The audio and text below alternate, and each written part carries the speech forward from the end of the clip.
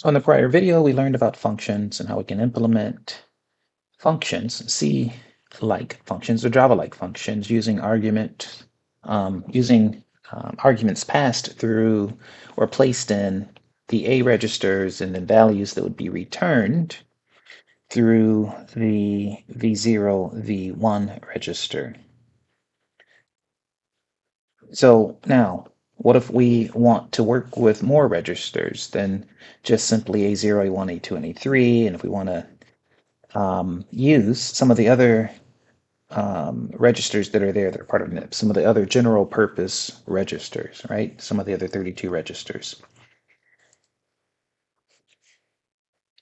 So recall that the stack pointer is a register that holds the address of a place in memory that is higher up than your standard data storage area.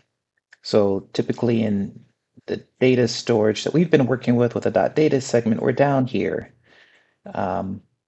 And where it says stack data, and then text is going to be the executable code. So we're going to look at this area here where you're seeing the stack, which as you place things on top of it, it grows downward, and then dynamic data as you request additional resources through like Java's new statement, as in array list equals array list, maybe team equals new array list. So when you create objects, you're using this area over here, what we're calling dynamic data, often called a heap. Those two grow and shrink as necessary. So you may allocate or request memory for certain objects and then release it, request it and then release it. You're not constantly holding on, typically, to objects. And then when it comes to stacks, that's connected intimately to a function call. Every time you do a function call, the stack continues to grow. We continue to push things onto the stack. So as you're pushing, this is an upside down stack where it's growing downward.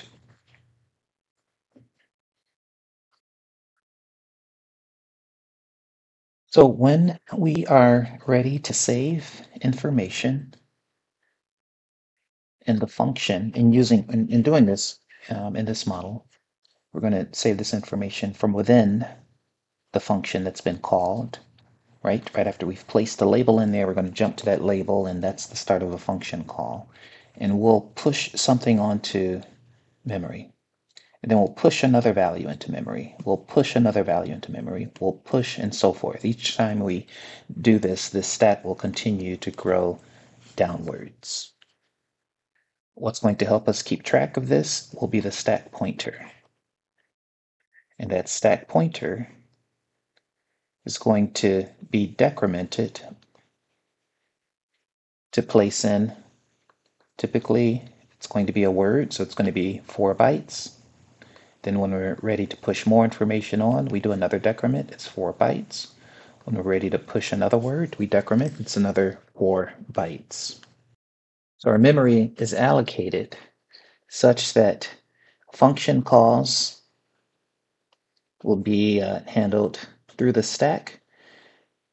Dynamic allocation is going to be handled through the heap, so through a malloc or through the new operator in Java, something like that. And then if you have variables, they'll be handled here in this area of memory. They'll be stored there. And if you have code, when you have code, it'll be stored there. And then there's an area here that's going to be reserved for primary functions of the CPU. So again, we're going to push our general purpose registers, and that's what GPRs right here, that's what that's identifying, and that means the registers typically are those that are 0 through 31, right? Those 32 registers. Now, whenever we do a push, as a reminder, if you've seen some of this in in the data structures and algorithms course.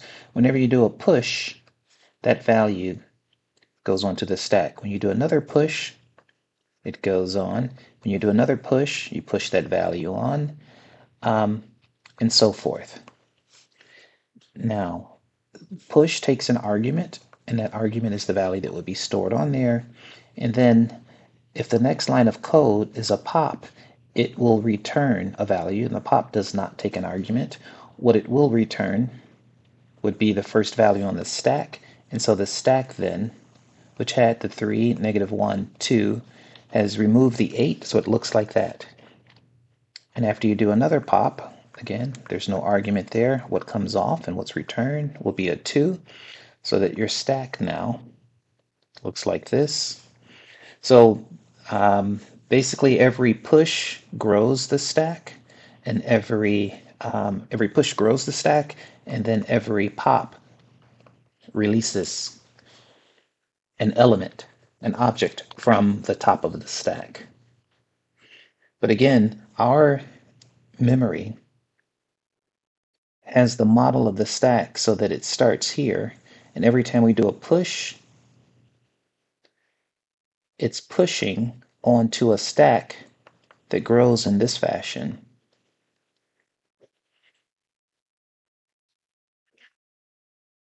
And so if, for example, this address at the top is, let's go with -32, 28, 24, 20, and -16, take away 4, and we're at 12. Every time you do a push, we're going to end up placing in a value. So let's say that it's 538. Then when you do another push, it goes here to 7, and let's just choose random numbers. Then when you do another push, it goes here, 655. So what that means is that the stack pointer might initially be at -32. And then that's where the value gets pushed into that address. Then the stack pointer is pointing at -28. So you put the value in there, and then you decrement it. So now the next value is going to be placed over here. So you're modifying this value that's in the stack pointer. And since we're putting into the stack register values, and each one of those takes up 4 bytes, we're decrementing it by 4. And we're going to get those values into that area of memory by using a store word, whichever register it is, those contents that we wish to place into memory, and then we're going to place them into the place indicated by the stack pointer. And if that value, let's say that we're initially at some particular point, we're placing the value in, then the next address that we'd want to store would be 4 beneath that. So each one of those is modeling a separate push. So there are 2 ways of doing it. We can either modify the value of the stack pointer and decrement it by 4, keeping this to be a 0, or we can modify what's added to the stack. So we'll say a little bit more about that. But the basic idea is we want to be able to change the address at which values are getting stored into the stack, and that address will change by 4. And so for each push, there's going to have to be space available where we would push that. So here's one way of modeling this. Like, let's say we're doing 2 pushes, right? And we have our stack. And he's initially pointing to some space in memory. 36, 32, 28, 24, and 20. So he's initially pointing to some space in memory. So in order to do a push, if I want to push the return address register, the RA register, onto the stack, what I'll do is decrement SP by 4, and then I'll go ahead and store the contents of that register into memory. So it will store that 32-bit value into memory. Then when I'm ready to do another push, I'll decrement the stack pointer by 4. So now it's pointing to this space in memory. And then I'll go ahead and store the contents of this other particular value, this other register. So that's how we would model. That's one way we could model a push into a push onto our stack. Notice that we, in our code, if we're pushing two separate values onto the stack, what I could have done was this. So let's give ourselves the same scenario.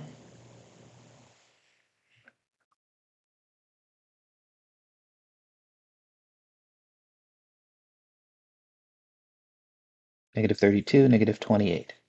So realizing that I have to push two different items onto the stack, what I could have done was just simply subtracted 12. Let's do an add I, stack pointer, not 12, but 8. Since I have two values, I'm going to use an 8. And so that takes it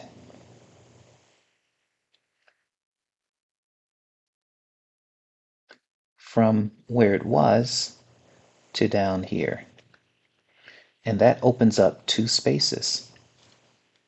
So once I've done that, now I can go ahead and use code that will do the two pushes. So the two pushes at that point would look like this. There's a store word, and I'd want to put register RA in to the value at wherever the current stack pointer is. And then I'd also want to do a store word for the next register, let's say S0, into +4, which will put it into this space here, where based on the current stack pointer. So these 3 lines of code can replace these 4 lines of code. And of course, the more pushes you do, the more efficient your code would be. So with, I only had 2 pushes. And with those 2 pushes, I ended up with 3 lines of code. So number of pushes, number of lines of code. So with 2 pushes, I had 3 lines of code.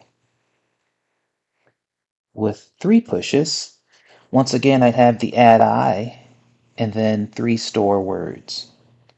So I'd have an add I,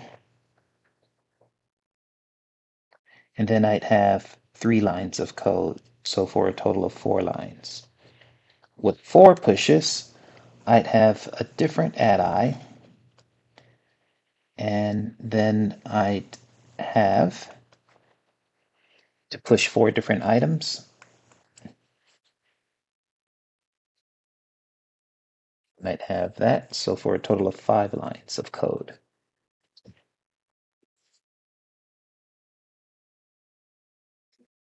And then finally, if I had to push 5 different items, I'd have 6 lines of code. So with 5 items, I'd have 6 lines of code if I do it in this way here. And that's versus 5 times 2, 10 lines of code. So it is quite a bit more efficient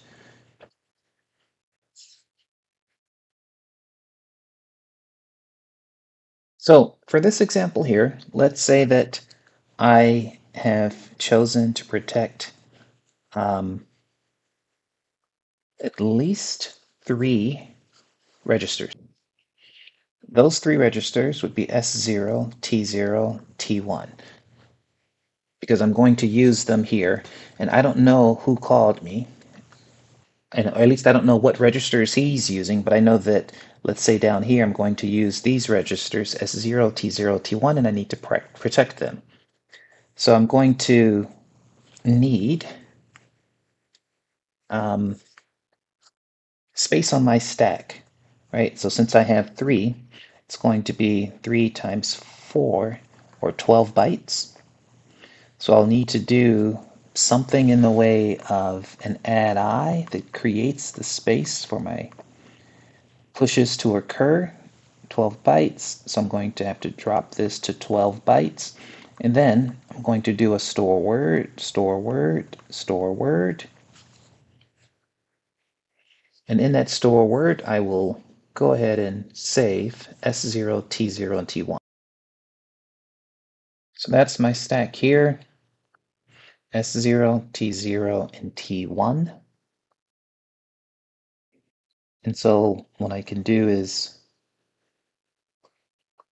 let's say that I first push onto the stack T1, T0, and S0. And then this is going to be stored based on an offset from the stack pointer. And then T1 is where the stack pointer is. And then this moves the stack pointer up. Well, moves it to the next spot. So remember, this is an upside down stack, so you're adding forward to a negative value. And then this will take it to the next position. So this here takes care of incrementing or pushing this 4 different values onto the stack. And then our code is going to do whatever it's going to do, which is pretty simple here. And then we're going to have to undo here and restore the values in those registers to their values that they were when we came into this function called leaf. Let's put a label here, leaf example. Label.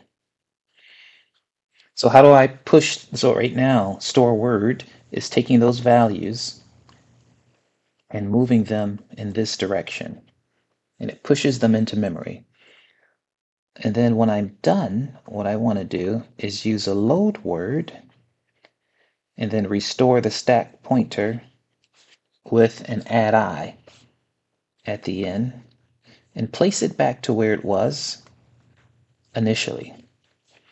And with that load word, I'm going to undo S0, T0, T1, and these will have to correspond.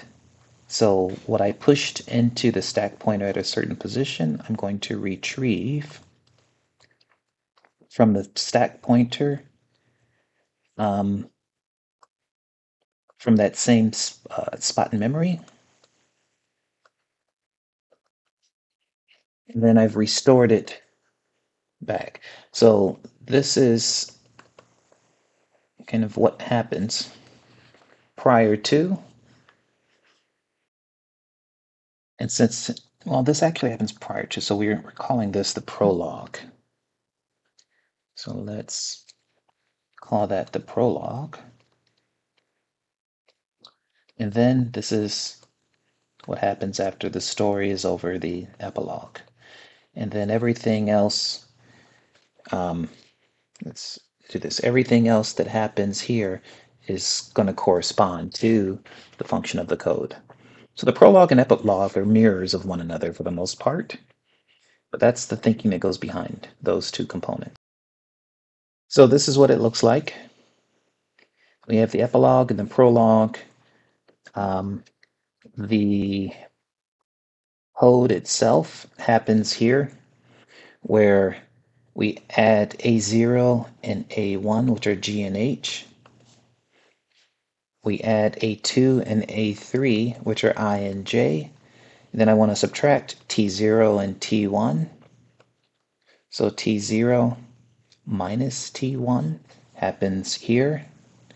And then it's stored inside of S0, but in order to return the value, we place the answer typically inside of V0. So the code that called this function is looking for the answer to be inside of V0. That's the convention. Call that arguments are there. V0 typically are the values for function results.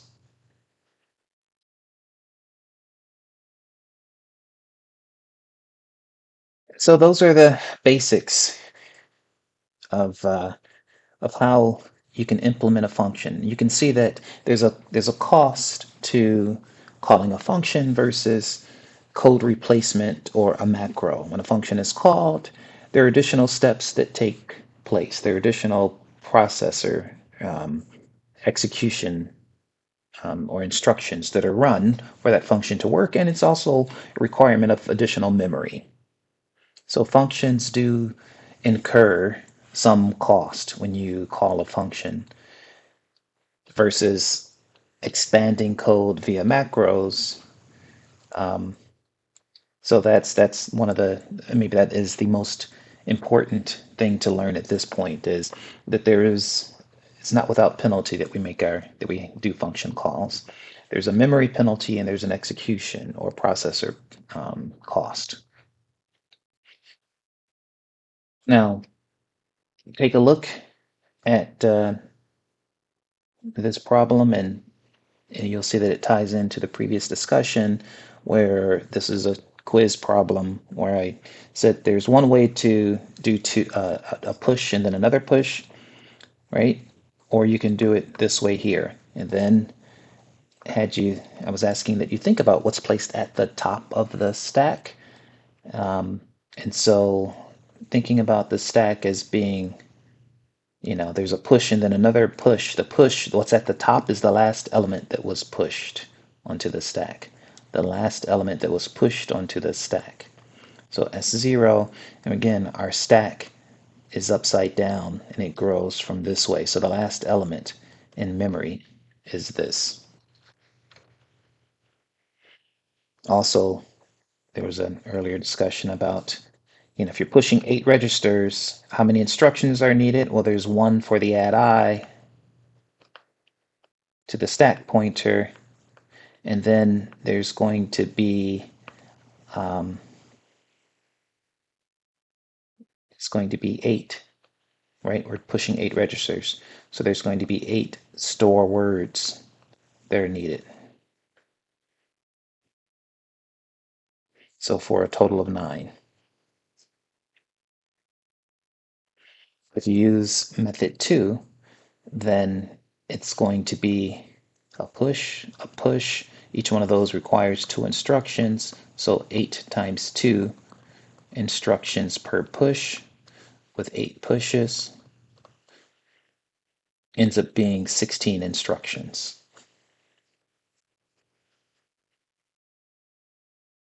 And so finally, if you have a function such as this, which is a non-leaf, meaning it's not just a function that does something, it's a function that calls another function, we also have to save the value that's inside of RA, because jump and link will go ahead and place a value into RA.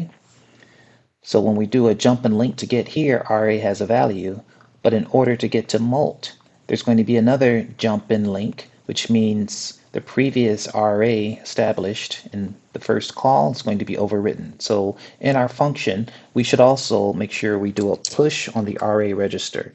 So you'll see for something like this, where we're implementing a function that is a non-leaf that calls another function, we save the return address, but then we also save other values that that we wish to use within our function. So in this case, you'll see that RA is saved. We go ahead and do another jump and link to mult, finish the calculation, save the result, right? So the result gets saved, and then we can restore the RA so that we can successfully come out of this. And therefore, we could do recursive functions as well by making sure we save and push onto the stack the RA register as well. So at this point, we've completed in the other modules a discussion on syscalls, macros, which they're an alternative to functions, which make your code appear to be concise, but it really takes what's maybe one or two, maybe one line of code, but it expands it. It's actually multiple lines of code that are represented by maybe one line.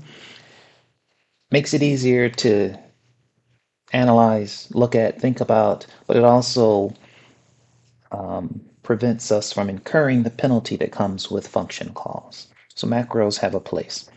And then we talked about some of the function conventions, function calling conventions. And then, more importantly, how a stack is used in those conventions.